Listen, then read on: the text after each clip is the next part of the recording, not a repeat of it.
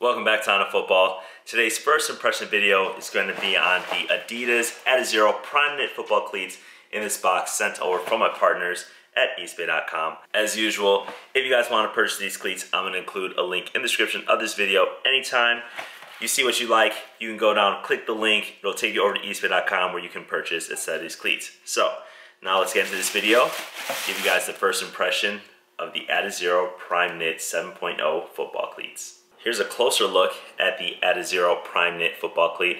Now this is the first Primeknit football cleat that Adidas has released. Now if you remember last year, they also had the Ultra Boost cleat that I unboxed and reviewed. So here's a look at the Ultra Boost cleat. Now this also had Primeknit in it in the upper because the Ultra Boost shoes use Primeknit.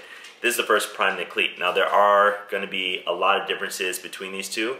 This is built more like the shoe. You can see even the eyelets, there's only 4 going up the side of it, where this is more of a football cleat that I think is going to give you a little more lock-in. If you saw my review on this, you know the good things and bad things that I had to say about this cleat.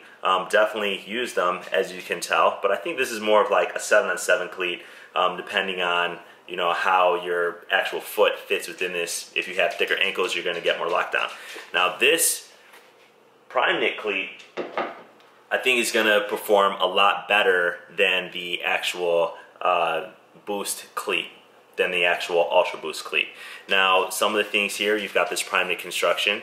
They actually had this speed spat tape that they call it, these tape lines, that are going to give you some lock-in, but also going to give you some of that flexibility at the foot and some of that support at the forefoot that you need in football. The Primeknit is supposed to be adaptable, so adaptable to your foot. I've yet to try them on, but Primeknit, is one of my favorite materials. They use it in the new gloves now. They use it in their pants and jerseys.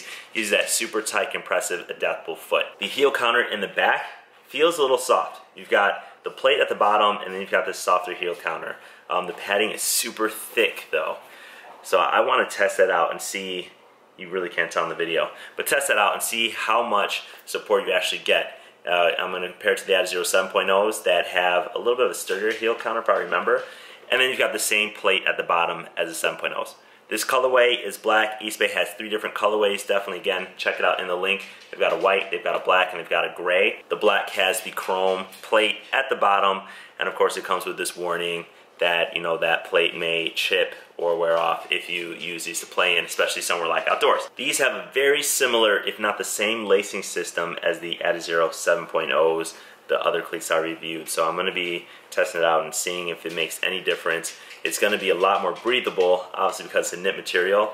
And then the cuff, it doesn't have that internal booty, that tech fit booty, but it does have the cuff on it as well. So we're going to have to see how that plays a part in these cleats and how comfortable they are for the Adizero line. So that's my video. If you guys liked it, definitely give me a thumbs up, share, subscribe, check out my other unboxings and reviews, and I will see you guys next time.